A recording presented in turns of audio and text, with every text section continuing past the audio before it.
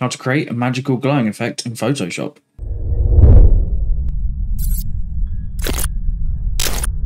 Hello and welcome. First you'll need an image with something that you want to make glow. This technique will work for anything. I've got this amazing image of a deer. The first thing we want to do is unlock our layer and then duplicate it by dragging it down to the plus sign. Now we need to select our antlers. I'm going to use the pen tool for this.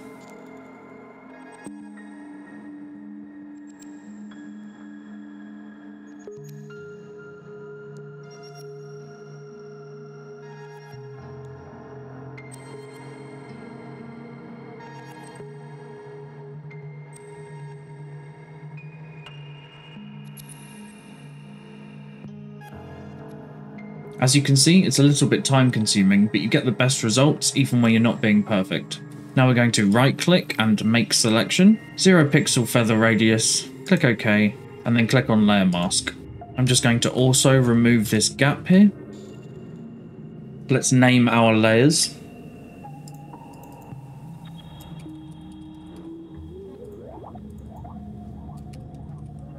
You might want to add a LUT here. Click on our deer layer.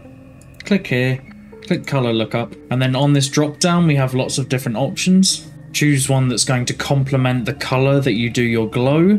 I don't know what color I'm going to do mine yet, so I'm not going to choose one yet.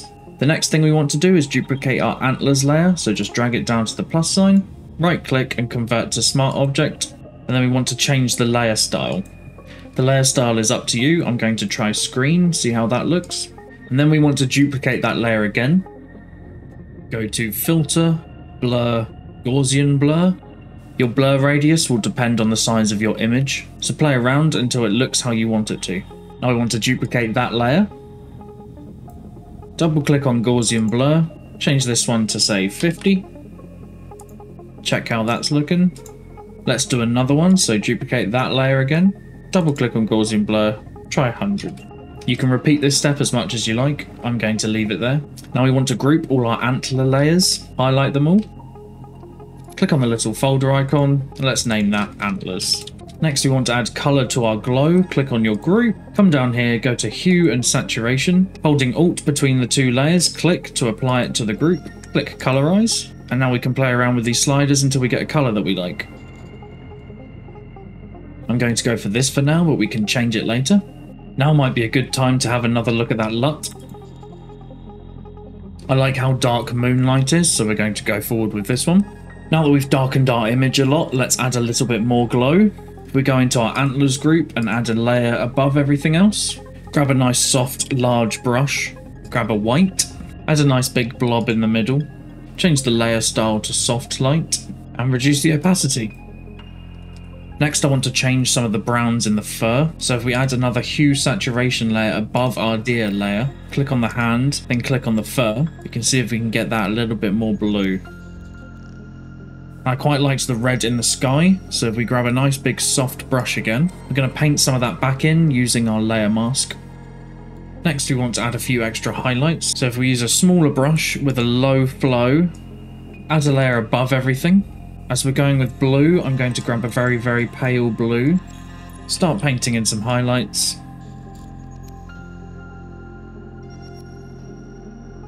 Then play around with the layer styles. I think I prefer color dodge. Can start adding some highlights to the trees. Delete any bits that are a bit too bright.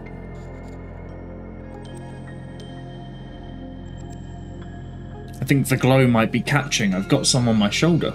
Now let's add some sparkles. Create a new group.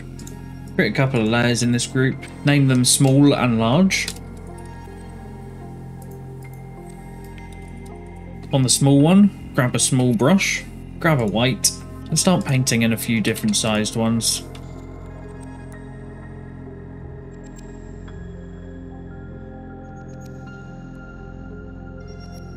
When you're happy with how it's looking, test out some layer styles.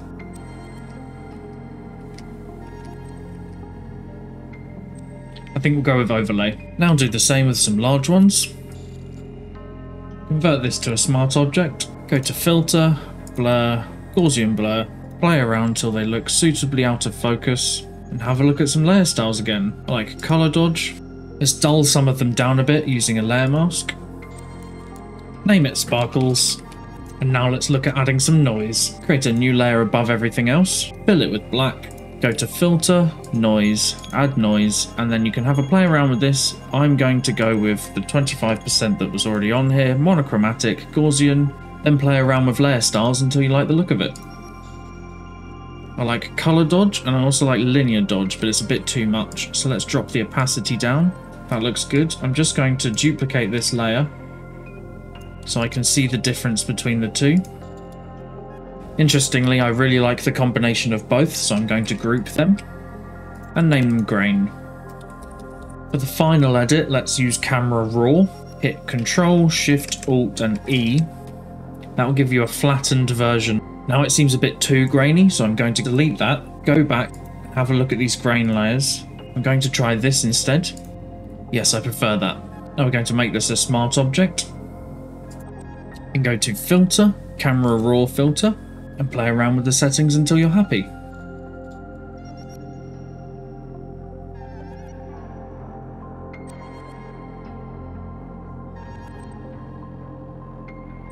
Click OK when you're happy. You can also play around with colour again now if you add another hue saturation layer above this. I really like this red, so I think that is finished.